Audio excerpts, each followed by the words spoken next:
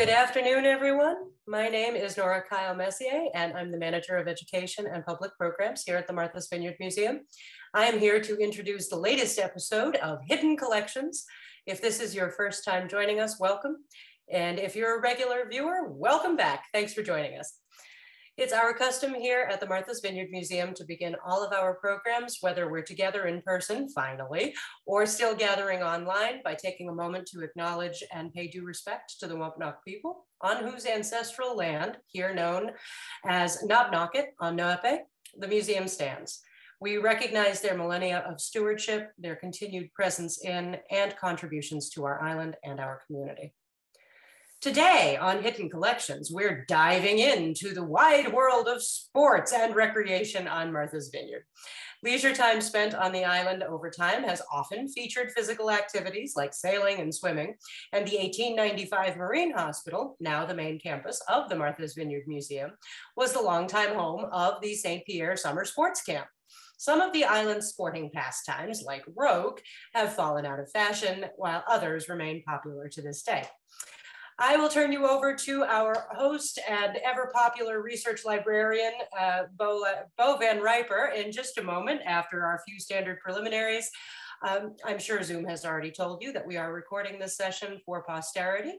And if you have any questions, please just pop them into the chat or the Q&A, and we'll save time at the end to make sure we get to them. And in the meantime, I thank you for being here, and let's play ball. Bo.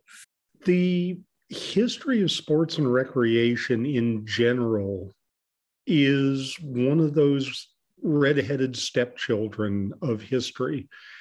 It's frequently seen as something of minimal interest, something that's really just the province of people who know the batting average of everybody who ever played for the New York Yankees, or every horse who ever won the Kentucky Derby. But in point of fact, because sports and games and other forms of recreation are human activities, they are, like any other human activity, part of a larger and more complicated and thus more interesting story. It's not just about who won or lost in any given contest. It's not just about batting averages and time from the starting gun to the final tape. It's about who played, what they played, when they played, what they got out of it. And in the context of someplace like Martha's Vineyard, where people playing the games included both summer visitors and year-round residents, both men and women, both the poor and the wealthy, there are an extraordinary number of interesting stories woven through the larger story of people going out in the summer sun to have a good time. So today is a look through some of the images and documents in our collections that tell the stories of people on Martha's Vineyard out having a good time. And I should note as we start that for all the, you should excuse the metaphor, bases that we're going to touch in the next hour or so, I could have done another program equally as long, touching on an entirely different set of stories. That's how rich and how largely unmined the story of sports and recreation on Martha's Vineyard is.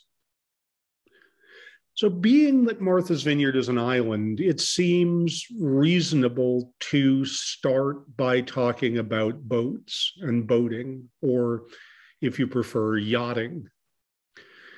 Now, the difference between boating and yachting is a bit like the difference between a boat and a ship. Nobody can precisely define it, but everybody has a sort of instinctive sense of what it involves. If the vessel in which you're going to sea for recreational purposes is like the one I sail in the summer, 21 feet long, and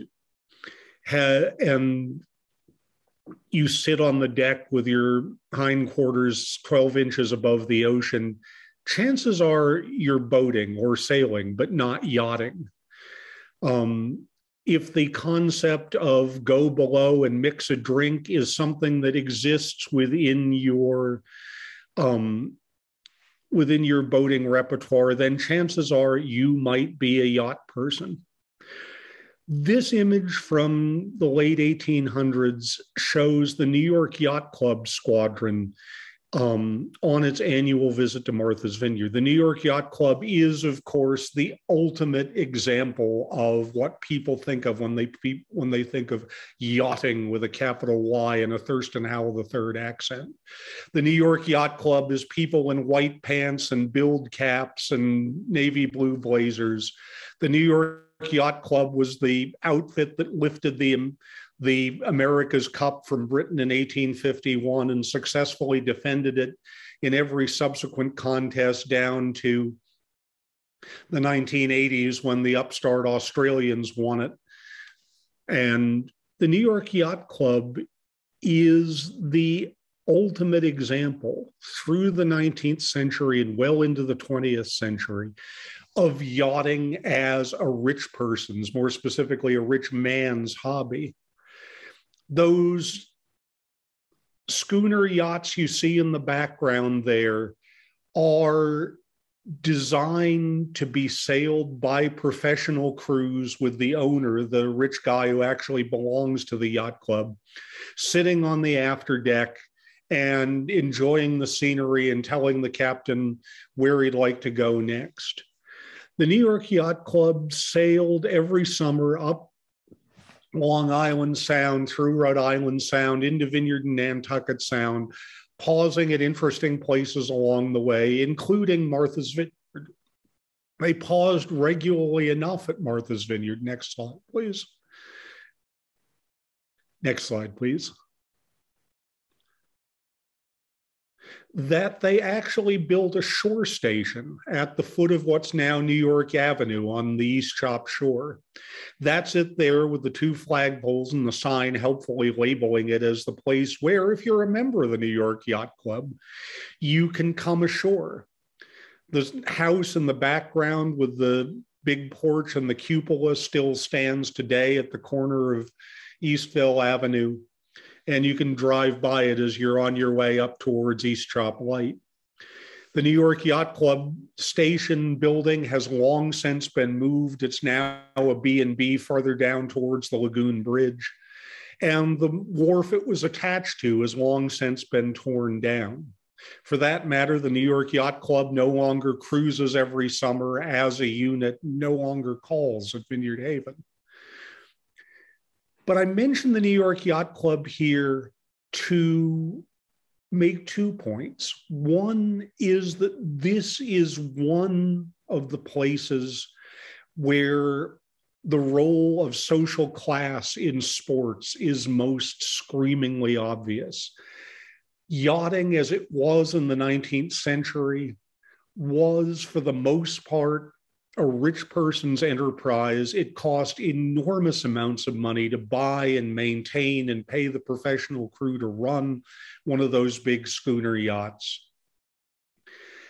And by and large, you had to be among the 1% or at least the 5% to be able to participate.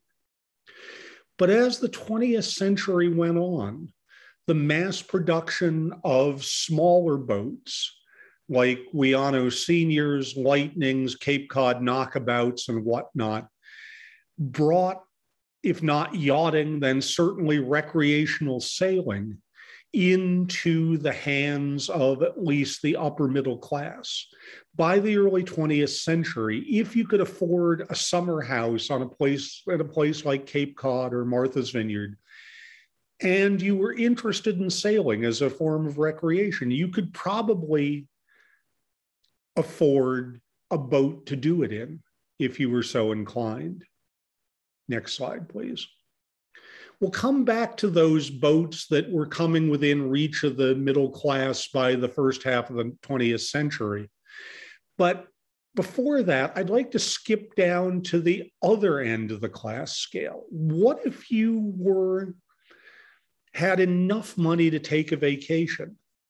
enough money to go to the Vineyard for a long weekend, a week of whatnot, but you didn't have enough money to own your own vacation house with your own dock or your own mooring in front to tie your own boat up at, but you still wanted to get out on the water. If that was the case, then boat rental agencies were there for you. Next slide, please. Joseph Pina's boat rental operation on Church's Pier in Oak Bluffs, Church's Pier being that wharf that sticks out directly opposite the deck at Nancy's Snack Bar, offered the entire spectrum of boats for rent. They offered outboard motorboats, sailboats, rowboats, and as shown here, paddle boats.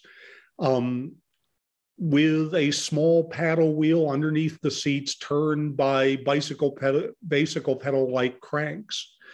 They floated on 2 pontoons and would have been a horrific death trap in anything other than gentle breezes and calm seas. But the harbor at Oak Bluffs, where Pina rented his paddle boats, offered just that, almost entirely enclosed in anything but a significant storm.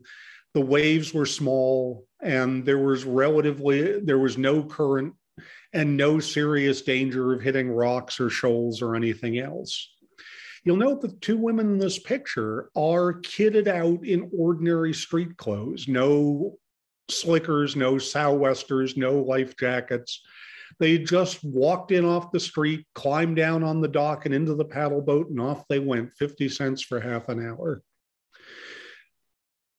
Joseph Pina was not by any means the only person renting boats on Martha's Vineyard in the first half of the 20th century.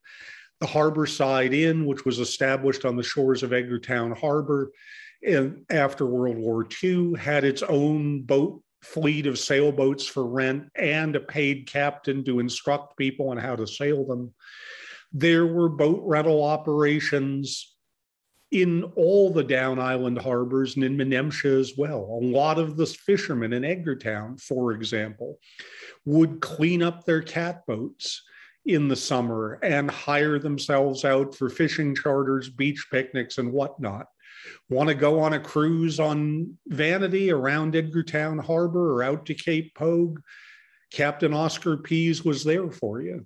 And as Quint in Jaws might have said, it beats working for a living. Next slide, please.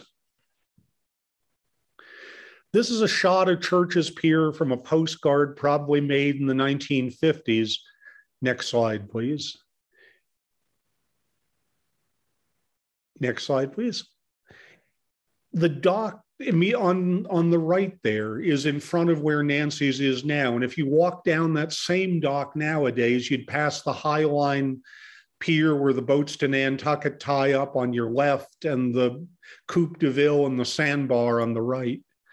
In the 1950s, though, Church's Pier was a gas dock and a place for people with motorized cabin cruisers to tie up. And then on a little finger pier in the left foreground there, Joseph Pina's multicolored rowboats, and on the other side of the pier, the top part of the yellow oval, those paddle boats that we saw in the advertisements, also multicolored to appeal to the kind of people who'd be wandering down the streets of Oak Bluffs and think, well, that might be a fun thing to do on a sunny summer afternoon, and plunk down their 50 cents for an hour of paddling around Oak Bluffs Harbor.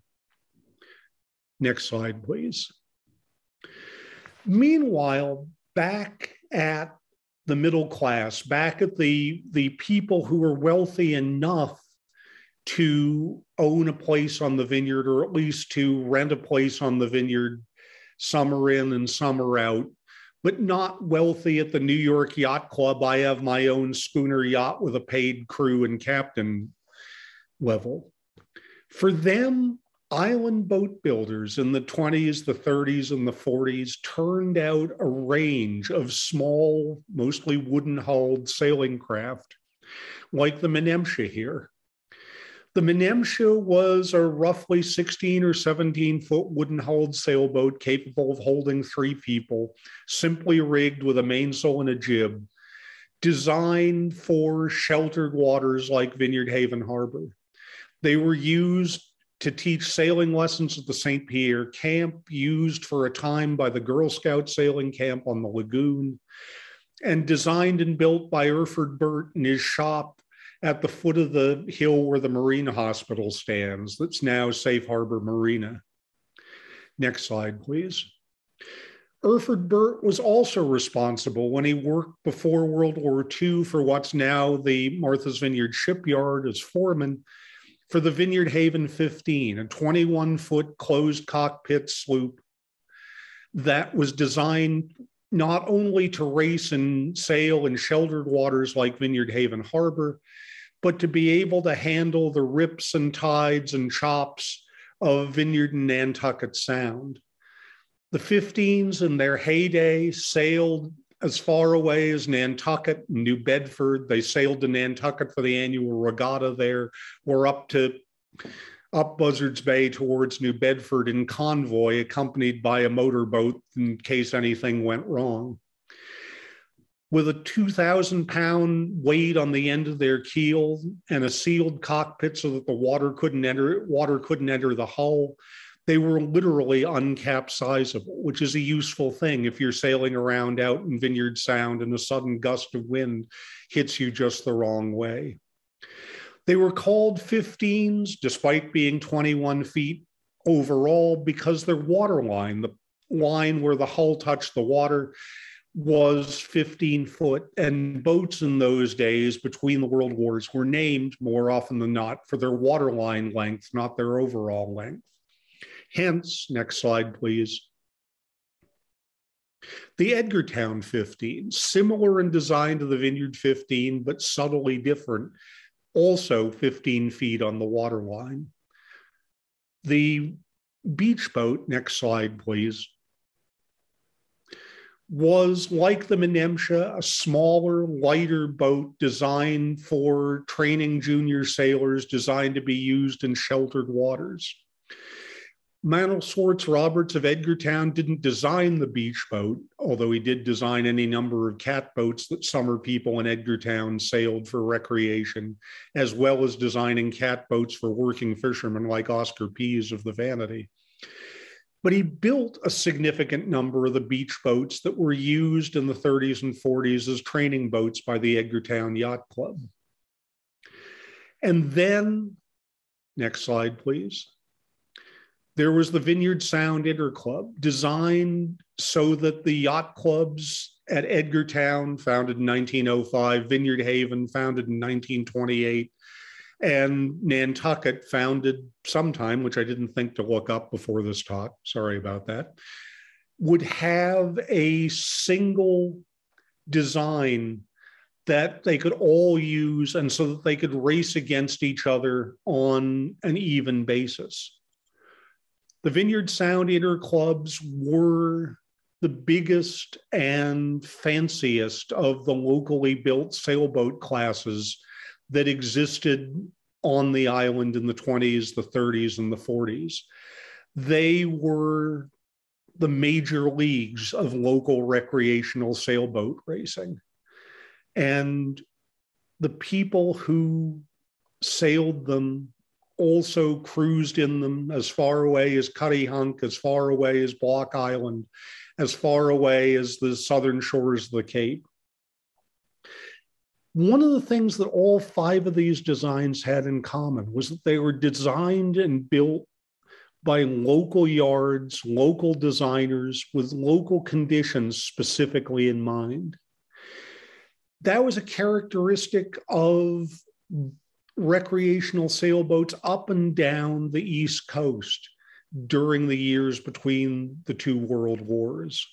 In the aftermath of World War II, new materials like fiberglass and aluminum began to displace wood, and the mass production of fiberglass hulled, aluminum sparred boats made it possible for people to buy small recreational sailboats from large national distributors more cheaply than they could ever have bought handmade equivalents from local designers and builders between the world wars.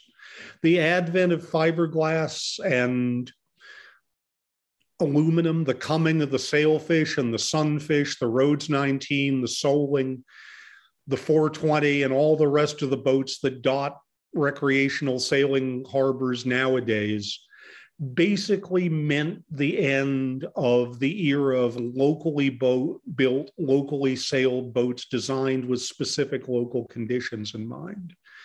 Next slide, please.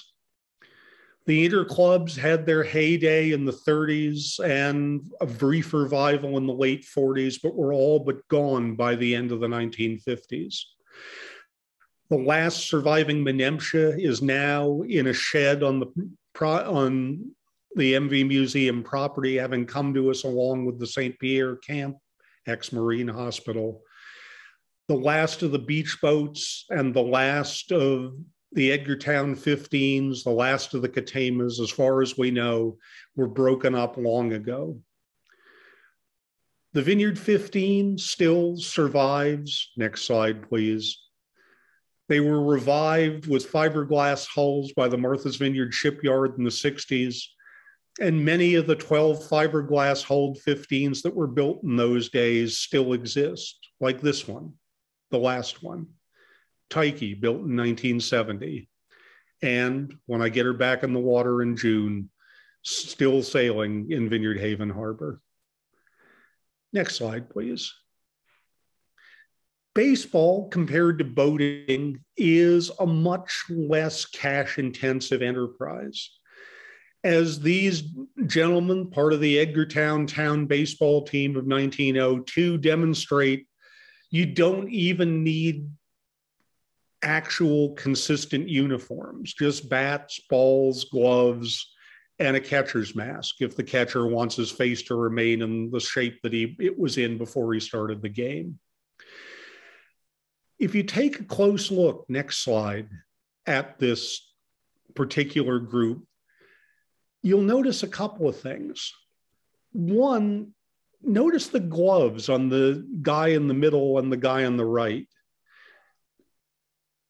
Gloves in 1902 were significantly smaller, significantly thinner, significantly less high-tech than the gloves that even an aspiring Little League player would use today. They were not much more expansive than the gloves you might wear to keep your hands warm when you were shoveling snow outside, especially the gentleman on the right there in the overalls.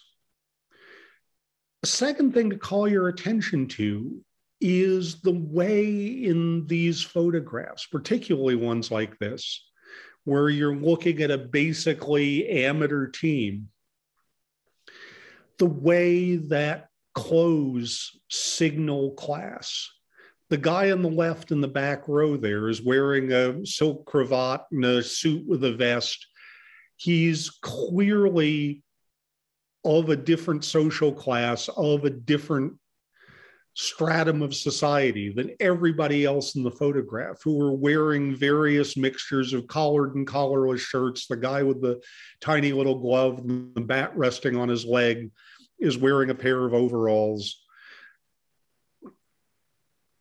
It was characteristic of small town baseball teams in the years, the late 19th, early 20th century, that the players were almost exclusively working class young men, shop clerks, carpenters, builders, fishermen, and so on and so forth. The team might be sponsored by a well-to-do businessman who bought the equipment and paid for travel expenses and whatnot. That's almost certainly what the gentleman in the suit and tie on the left side of the photograph is doing. But by and large, baseball was, at the turn of the last century, a young man's game emphasize both halves of that, a young person's game and a man's game, but also to a significant extent, a working class game. Next slide, please. This is the Vineyard Haven Town team, about 1903. That is to say, the same vintage as the gentleman in the preceding picture. Notice that they've got, unlike their counterparts in Edgartown, they've got actual uniforms with the team name on them. They've got matching caps. They've got matching jerseys and pants and whatnot. And they've also got a sponsor, like the Edgartown team. That's him, the gentleman in the middle of the center row with the yachting cap and the dark suit and the tie. He's William Hammond, who ran a barbershop on Main Street, built it before the Great Fire of 1883, rebuilt it afterwards, and in doing so became Vineyard Haven's first African-American business owner.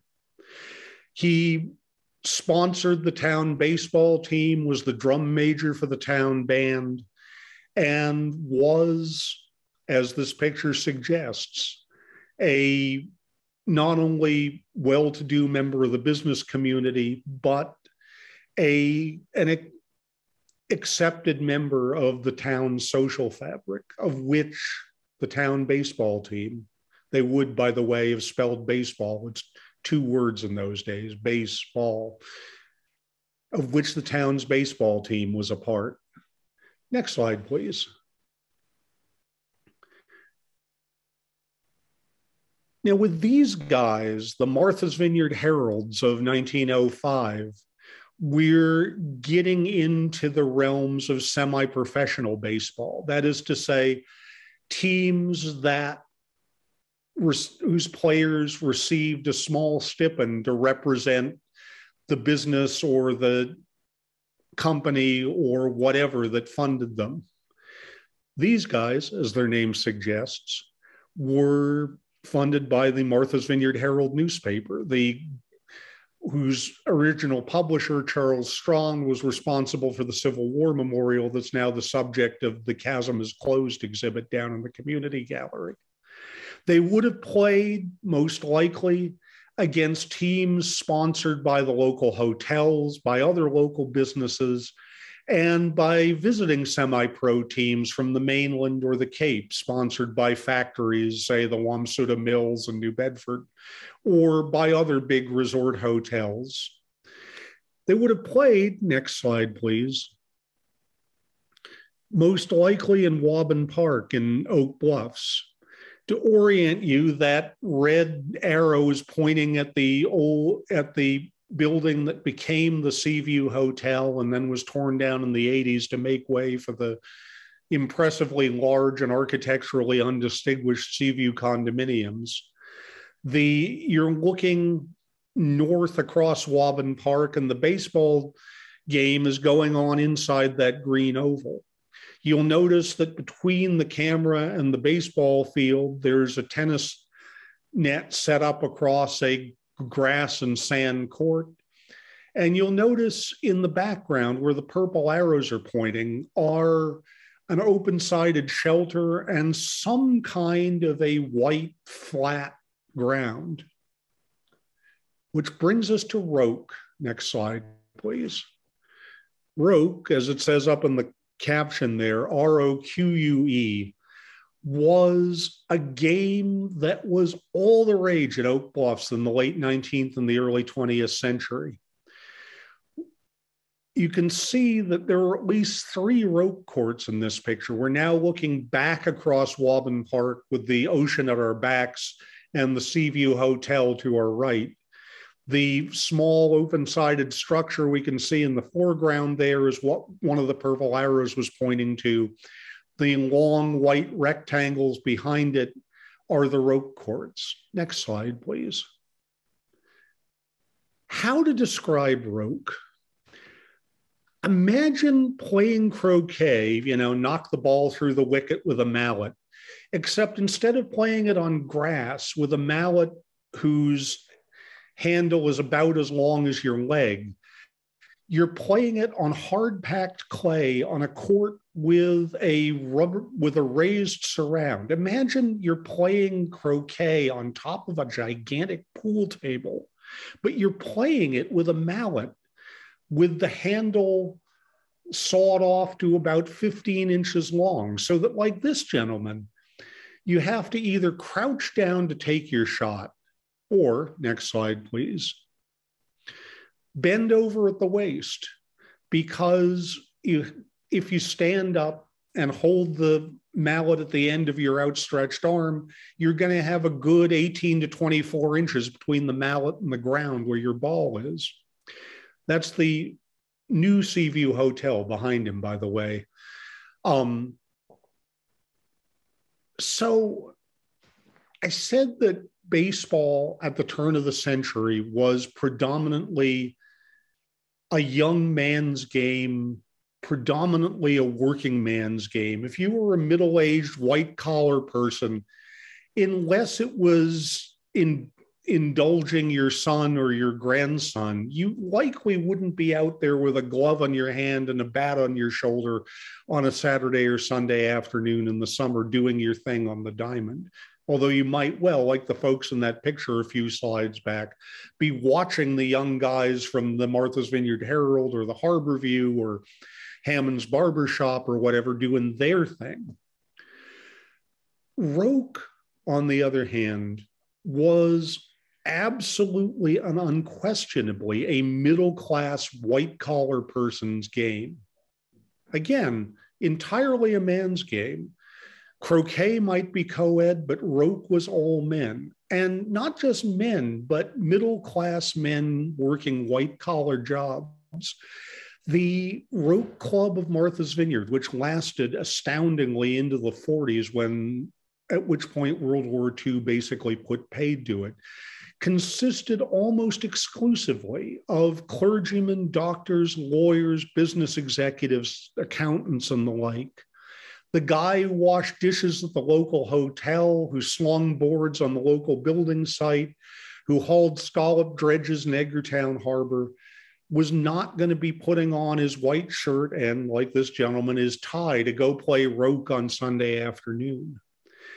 It was billed as, quote, a more scientific form of croquet.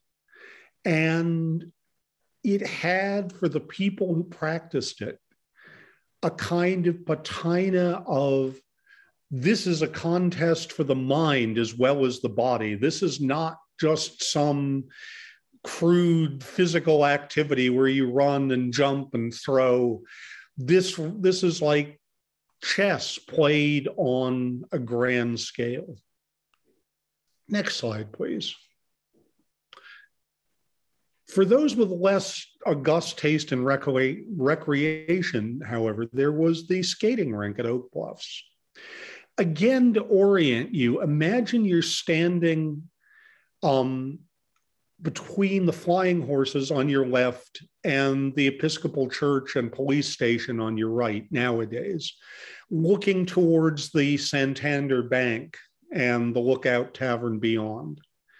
That's the view in this photograph, and that gigantic building that looks like the offspring of a Disneyland castle and an airship hangar was built by Frederick Winslow in the 1880s. Next slide, please. Pardon me, Frank Winslow, one of those F names. Frank Winslow built the roller skating rink on Martha's Vineyard because he recognized Cottage City, as it was called then, as being, for 3 months out of the year, a massive, massive community of people looking to have a good time, of people who came to Martha's Vineyard with the idea of getting away from the pressures and the noise and the stress of the city, of relaxing in their hotels or their rented cottages, enjoying the sea breezes, listening to bands play, dancing the night away, and bathing in the salt water along the Oak Bluff shoreline. More about that in a bit, too. roller skating had, for this kind of crowd, a couple of significant appeals. You could do it indoors, even if the weather was not conducive to strolling in the park or along the plank walk atop the bluffs or bathing in the salt waters off the shore. You could do it with a person of the opposite sex. And because you were in public and chaperoned not just by the people who ran the rink, but also by several hundred of your closest friends who were out skating with you, there was absolutely nothing about it that anybody could take exception to, including your would-be paramour's older relatives. Frank Winslow recognized that, like the proprietors of the Flying Horses recognized, that Cottage City was a great place to establish a public attraction. But Winslow had something else in mind too: marketing. Next slide, please. Because Winslow was a manufacturer of roller skates, and he used the Vineyard roller skating rink as a venue for promoting, selling, renting his patented varieties of roller skates, which he called cashing in on the Vineyard's newfound popularity as a summer resort, as a fashionable place to go, the Vineyard roller skate. You can see an actual Vineyard roller skate in the One Island Many Stories gallery in the Escaping case. Next slide, please. And it looks a bit like this, the Vineyard Model A. But Winslow, as this catalog from the archive shows, didn't stop there. There was a Model B, there was a Model C, and there was the Vineyard Heel Strap Club, which you'll notice, unlike the Vineyard A, has a strap around the heel, but a clamp to hold the front of your shoe to the roller skate. Or if you wanted something even more racy, next one, please, you could go with the all clamp model of the Vineyard. The clamps are those sticky up bits on either side of the foot plate, which after you set your shoe on top of the skate, you'd then use a skate key. Anybody remember those? To tighten the clamp so that the little jaws of the clamp close themselves over the leather sole of your shoe, firmly attaching the skate to the shoe until you decided to take it off. Next slide, please. The thing about roller skating was that on the one hand, it could be a social activity in which you participated. This advertising card, for example, touts a grand costume carnival.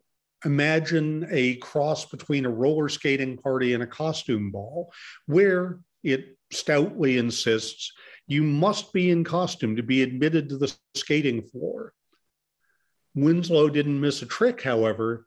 He had arranged for a costume rental outfit to set up shop in the annex of the roller rink so that if anybody happened to be in Cottage City without a costume and wanted to go to the grand costume carnival at the roller skating rink and skate around dressed as George Washington or Napoleon or the Queen of Sheba or whoever else, they could, doubtless for reasonable prices, rent themselves a costume right there on premises.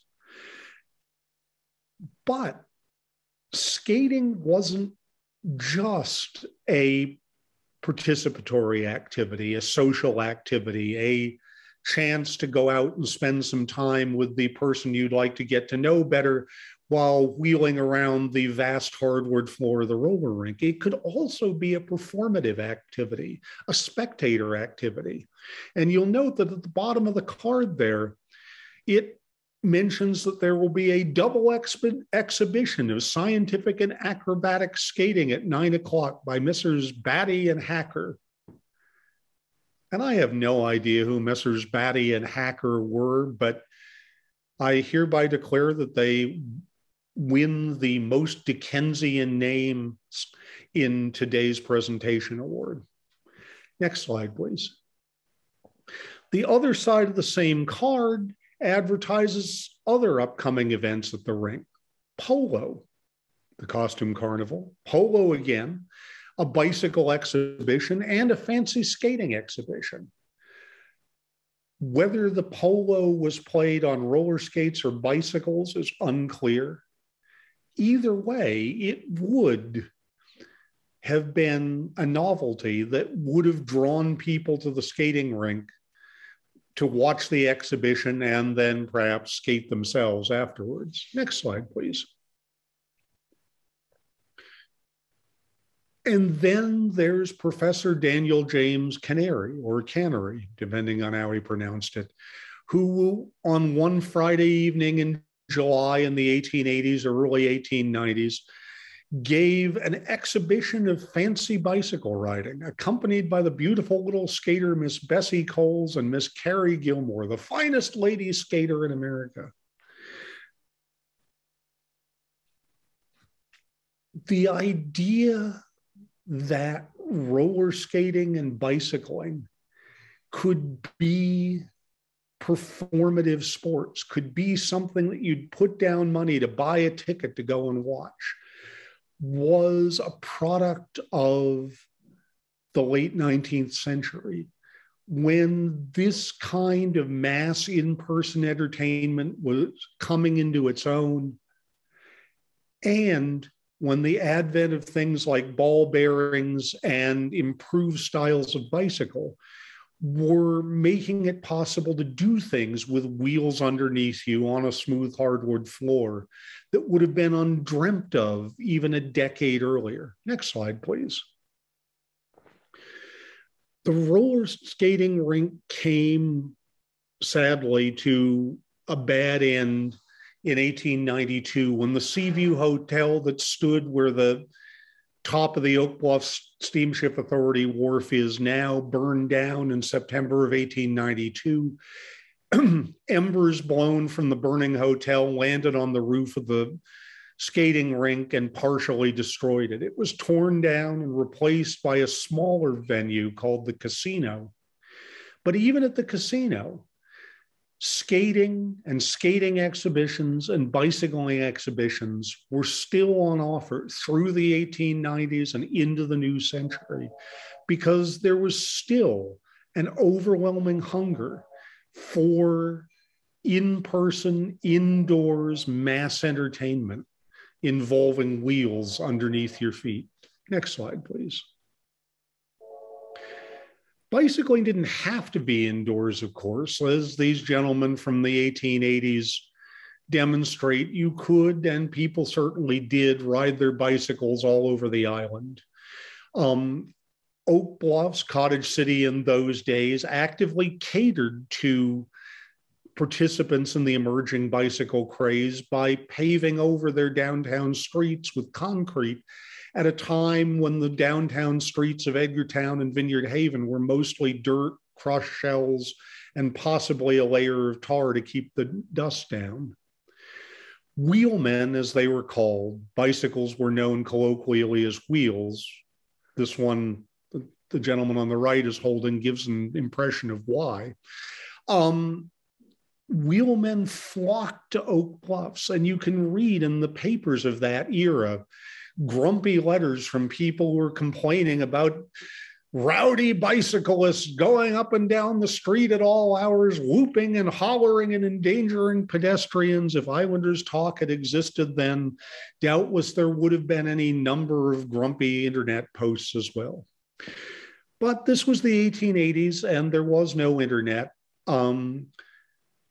And bicycles, by and large, looked like this one. The English would have called this a penny farthing. The technical term for it was an ordinary bicycle because it was the standard bicycle of the era. You'll note that the pedals are attached to the gigantic front wheel, driving the wheel directly, being attached to the axle itself, making it incredibly fast in the hands of a skilled rider, but an absolute nightmare to get on and off, and prone to cause, if it encountered uneven ground, unexpected contact between the rider's skull and terra firma. You can imagine if you're perched on top of one of these things, why those concrete roads and oak bluffs would have looked really, really, really good to you.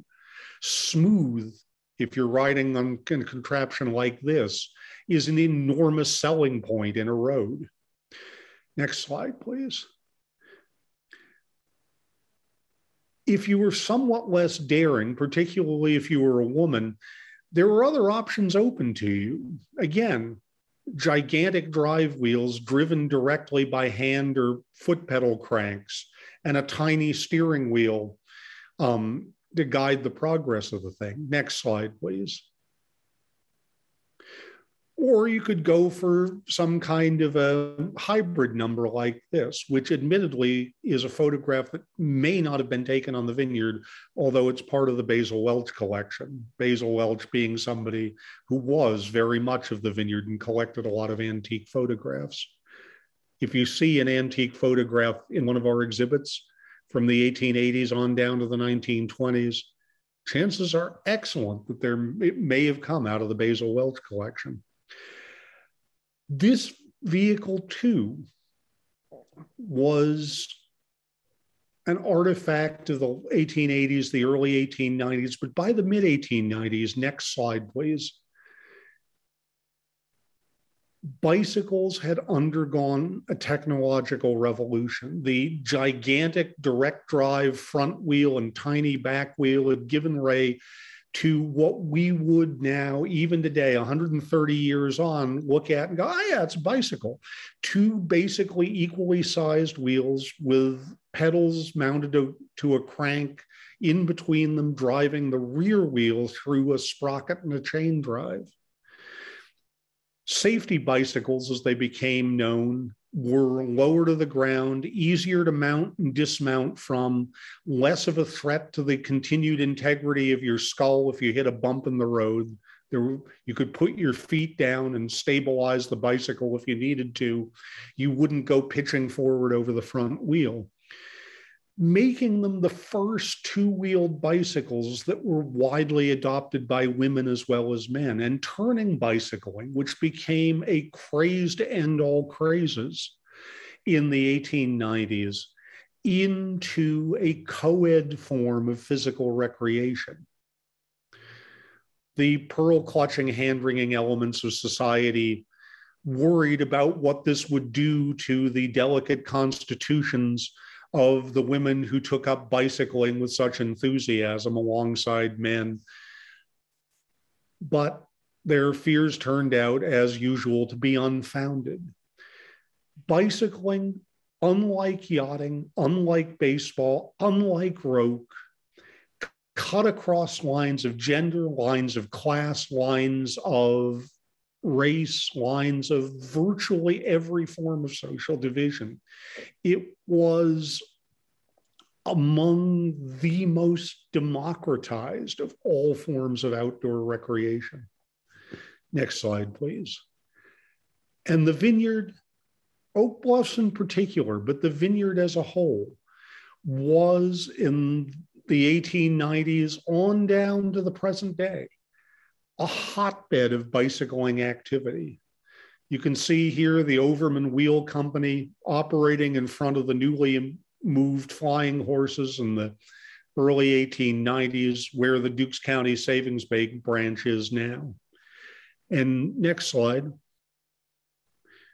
You have one of those rowdy gangs of bicyclists engaged in a race up Beach Street in Vineyard Haven, the Five Corners and the harbor at their back, heading for the Mansion House, and then, perhaps, we don't know, State Road and Points West. No bike path yet, but it was coming. Next slide, please. And so the beach. We started with the water and we'll wind up with the water. This is the waterfront, the beachfront in Oak Bluffs, just south of the corner of Ocean Park, in about 1895. That tower behind the group in the foreground is an observation tower that was built at the corner of Seaview Drive and Ocean Avenue in about 1893. It's exactly what it sounds like. a chance to climb up to the top of the tower and get a bird's eye view of the sea, the park, the houses beyond. The structure behind the group posed on the sand there is one of the many, many, many rows of bathhouses that were built along the Oak Bluffs waterfront beginning in the 1870s, when Oak Bluffs became a popular summer resort. The idea of bathhouses was that you walk to them from your hotel or your cottage with your bathing suit, more about that in a minute, in hand, changed out of your street clothes and into your bathing costume, like the folks sitting on the sand there, and then walk down the stairs from the front of the bathhouse into the water. It would have been the height of a social faux pas, and indeed against local ordinances, to be seen on the street in your bathing costume. And a respectable person would no more have walked across Ocean Park in their bathing suit than they would have walked across Ocean Park stark naked. It was commonplace in those days for those who were going to the beach just to take in the social scene to not put on bathing costumes. Bathing costumes were something you put on if you were intending to actually put your body in the water, like the people in the front row there. If you were just going to the beach to go to the beach, to be on the beach, then you still wore your street clothes, like the 5 women standing in the back row. And you can see to their left, as far as the picture goes, back under the bathhouses, there's a woman, again in her street clothes, sitting on the sand in the shade of the bathhouses to avoid getting a tan. Tans being a mark of the working classes, farmers, laborers, fishermen, people who had to be outdoors all day in the sun to earn their living, and a pale, smooth skin being the mark of the well-to-do who, if they worked at all, worked in offices and out of the sun. If you went to the beach without the intention of going in the water, you wore your street clothes. If you were going in the water and you were a woman, you wore a dress that covered you from the neck to the ankles, stockings underneath that, and swimming shoes over the stockings.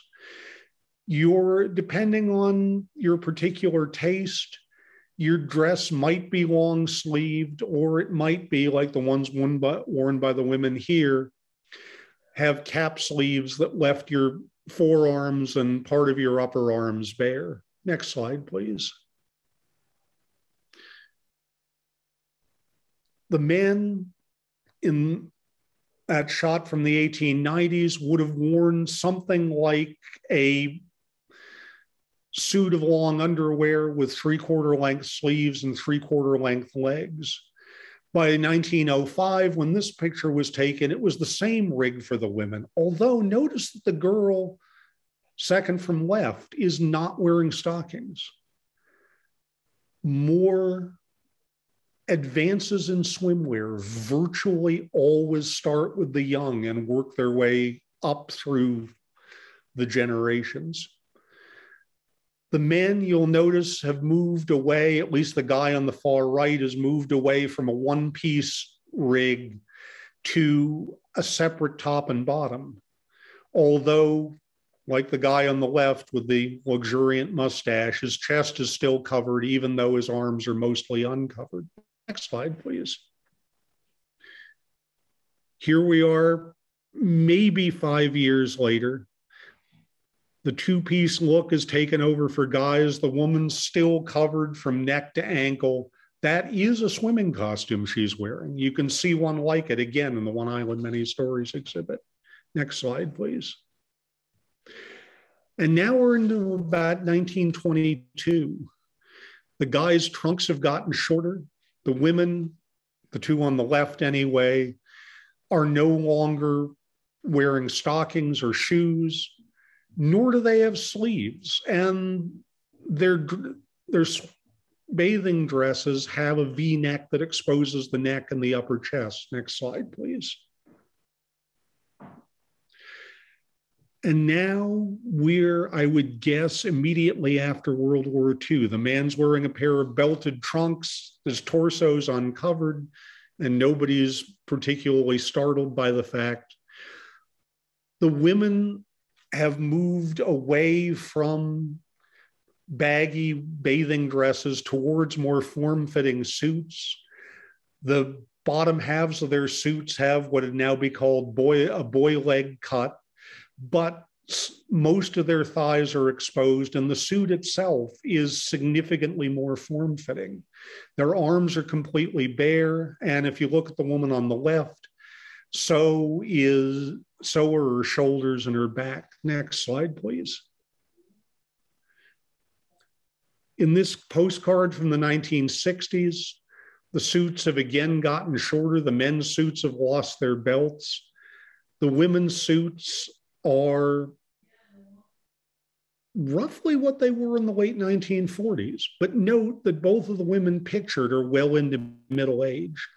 A teenage girl in this same scene, say 2 feet off to the left and out of frame, would, next slide, please, very likely have been wearing something like the young woman standing on the far left of this shot, a relatively brief two-piece that exposes her midriffs, cut high on her thighs, and dips low enough in the front to expose her cleavage. Now, on one hand, this sounds like the same old boring story of, yes, time marches on and things evolve in a straightforward linear pattern as social norms change. People get less and less prudish. People get more and more accepting of nudity, and so on and so forth. Except, and that's true to a degree, but it misses two things. One is that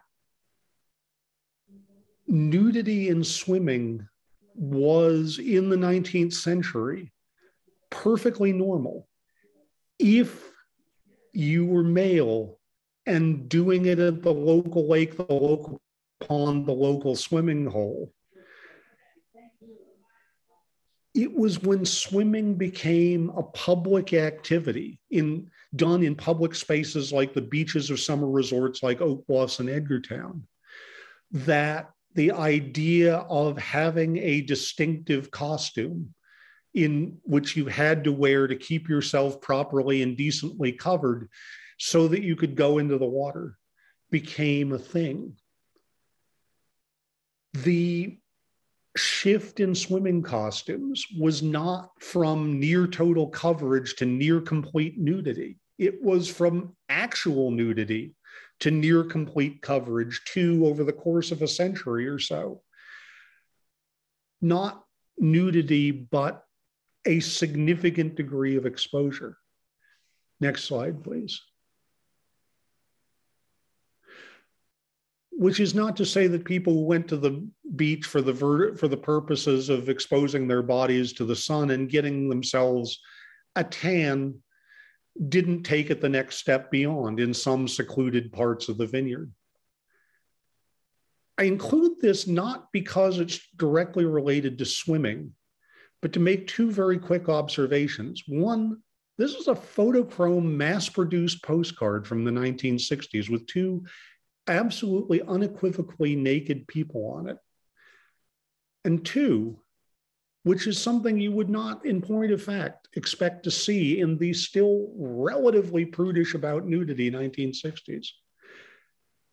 And yet, it's also nudity of the sort that you used to see in the 40s and 50s in National Geographic magazine, in full color photos of this or that or the other, quote, primitive, unquote, society in some far-flung corner of the world.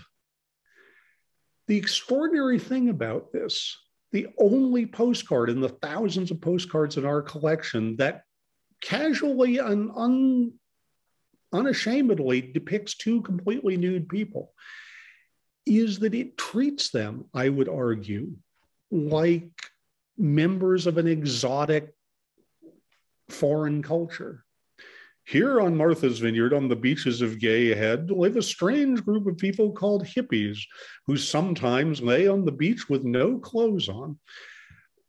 It's that distancing that made it would feel legitimate to sell a picture like this in a souvenir shop on the Vineyard in the 1960s. But next slide, please.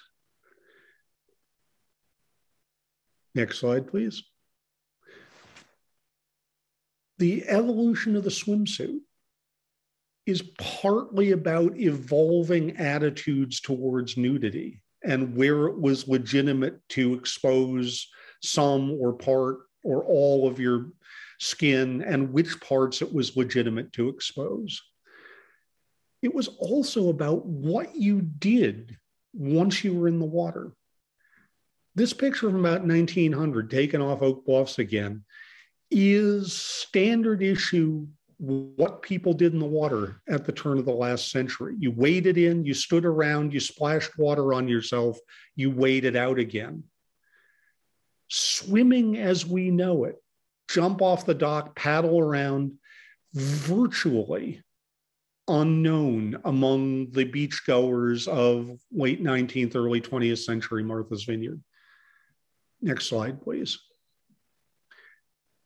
By the 1930s, it had begun to shift.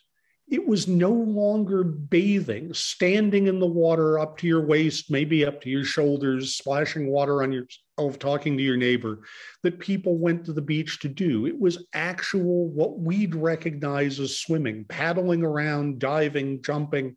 Note on the end of the dock there, where the red arrows are pointing, a diving board, a water slide, a pair of rings designed so that you could hang from them, swing, let go, fall in the water, a raft that you could swim out to and dive off of. The water would have been over those people's heads that are standing on the raft under the left-hand arrow. By the 1930s, actual physical movement in the water, involving all four of your limbs and your whole body, was becoming a widely practiced form of recreation. And if you're going to do that, as opposed to if you're going to stand around up to your waist or your knees or whatever and splash water on yourself, but basically stay upright and stay put, once you start to get more athletic, you need a closer fitting, briefer suit that moves with you rather than billowing around you and weighing you down and interfering with your ability to move your limbs. Next slide, please. And, well, if you're going to do something like jump off Big Bridge on the Edgartown Oak Bluffs line, then you not only need a suit that'll move with you once you're swimming around in the water, but that will stay attached to you when you hit the water and surface again to swim to the bank to do it again. It's a gray, cold day here at the Martha's Vineyard Museum, but I'm going to end with that image as a reminder that summer is coming. And I hope we all get a chance to get out and enjoy the sun and the sand and the wind and the water. Thank you, everybody. And if we have any questions. It seems as though we have one rather detailed question. A Reverend John W. Dorney of the campground had a Menemsha in the 1950s and 60s that had been fitted with an inboard motor. Was that common for that class? Absolutely not. I honestly have never heard of a Menemsha fitted with an inboard motor, and I tip my hat in absentia to Reverend Doherty for figuring out how the heck you would even do that on a Menemsha, which was not known for its enormous amount of below deck space in which to put a motor. So, Reverend, congratulations. You had a one-of-a-kind vessel. Excellent. I believe that is our only remaining question. So I would really like to thank everybody for tuning in today to Hidden Collections. And I hope very much that you will join us again for the season finale. We'll be wrapping up for the spring next month, Wednesday, May 4th at 12:30, as always. And Bo will regale us once again with the unseen parts of our archives. Thank you again for coming, and we will see you soon.